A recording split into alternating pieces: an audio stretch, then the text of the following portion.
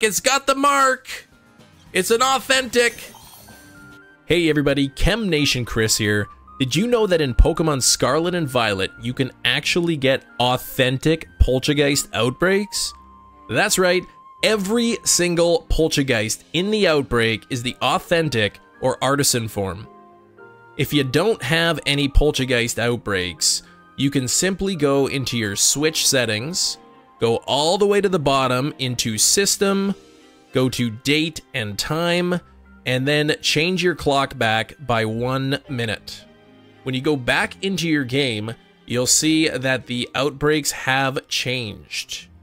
Keep doing this until you find yourself a Poltchageist outbreak. If you haven't already caught an authentic Poltchageist, the outbreak may appear as a question mark, so keep that in mind.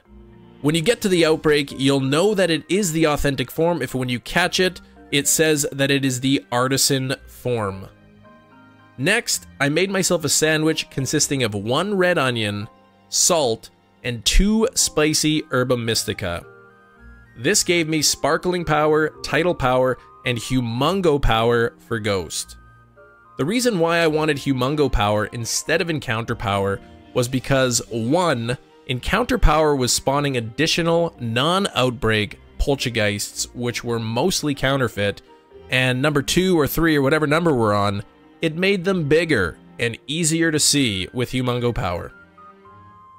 When you do eventually find the shiny, remember to save before encountering it because it does know Memento and can knock itself out.